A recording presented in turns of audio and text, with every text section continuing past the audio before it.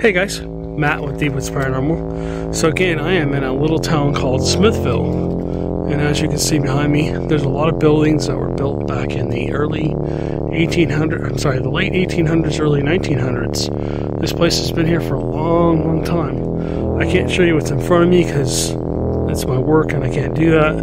Oops.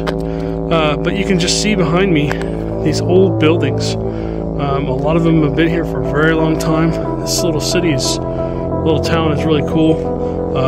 Love to come check it out and do some ghost hunting here.